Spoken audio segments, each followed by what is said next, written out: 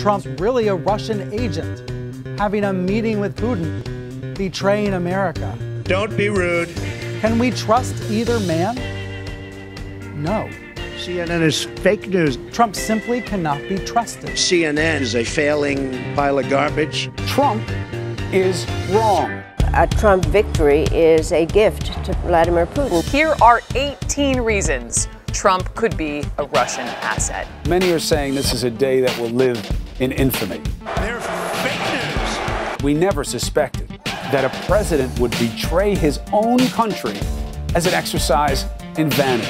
You are fake news. The continuing existential threat to this presidency remains a special counsel investigation into the Russia issue led by Robert Mueller. After nearly 2 years of investigation, thousands of subpoenas, hundreds of warrants, the special counsel did not find any conspiracy to violate U.S. law involving Russian-linked persons and any persons associated with the Trump campaign.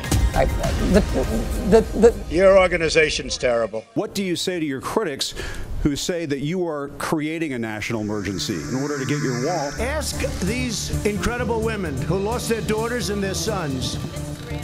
Your question is a very political question because you have an agenda. You're CNN. You're fake news. A sixth grader attacked on his school bus for wearing a Make America Great Again hat. I want them shut down. I want them silenced. I want them muted. I think they are horrible for our society. And guess who was suspended after all this? The victim. The media sucks.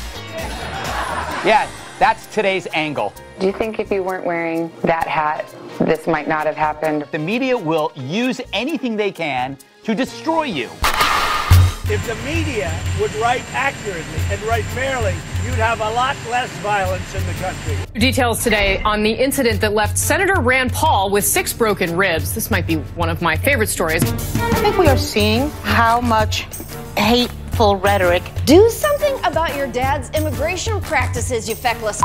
Is triggering crazy people to do horrible things.